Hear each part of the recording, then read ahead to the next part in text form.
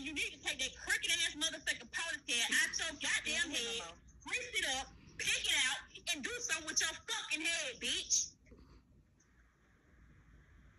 Got that big hard ass motherfucking ponytail in your motherfucking head. Personally, we tired of it, bitch. That big hard ass motherfucking ponytail on the top of your head and sitting crooked. Sitting fucking crooked and trying to be cute. How you get anything with no income? No sense to get a check stub made by nobody or nothing. Cause we know the stupid bitch ain't saving no motherfucking tax money. Big hard ass. Yeah, that ponytail in her head is hard and dry. Hard, dry, matted. It's lopsided as fuck. She need to take that motherfucking hair down, wash it, like she need to wash her ass, and she need to comb it out. I ain't angry, baby. I'm loud. Who stayed with Jessy? Y'all saying Kream stayed with Jessy? I ain't stayed with Jessy. That's a lie. Lie. It's a lie. I never in my life, and we can get Leo to attest to that. I never in my life stayed with Jessy. Jessy asked me to come over there and kick it with them once or twice, but I had somewhere to stay. I ain't never stayed with no motherfucking Jessy. Yeah, the ponytail coochie hair and her hair's armpit hair. Two different textures. Coochie hair and the ponytail armpit.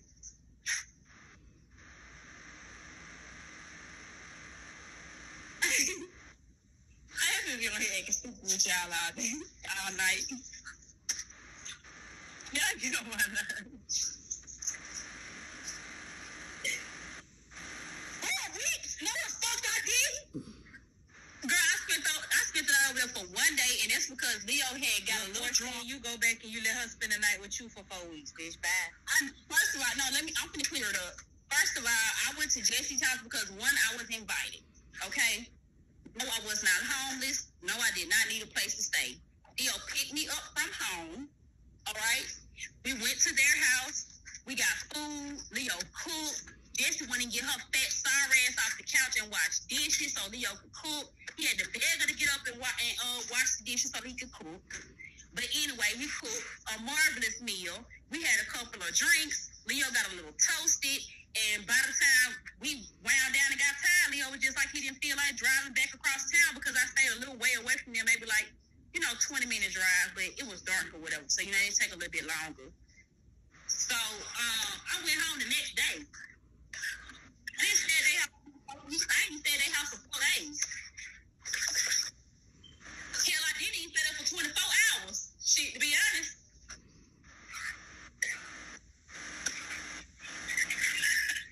Yeah, but I ain't never had to stay with no fucking Jessy.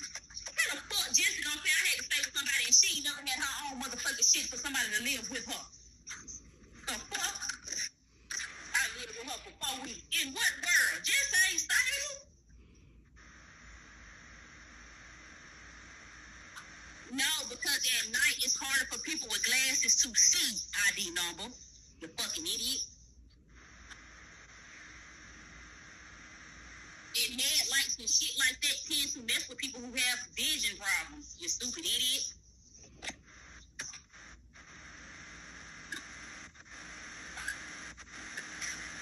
It's hard for people at night to see with glasses, you dummy. The headlights from the cars and all that shit fuck with you. People with glasses do not like driving at night. And Leo didn't want to drive at night. And he was intoxicated. I wasn't finna get in the car with no drunk motherfucker anyway. Not with my kids. You got me fucked up. I'll catch this couch in the morning and go home. Shit, the fuck? The fuck? How the fuck somebody gonna stay with Jessy and she ain't even got nowhere to fucking stay?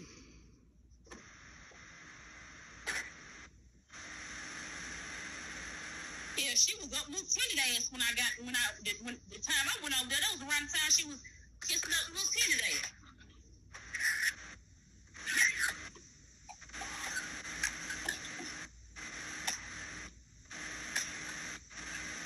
Yeah, see, that's what I'm saying. Like that light be fucking with people's eyes, especially if they wear glasses or they got vision problems. Like that light do fuck with people's eyes.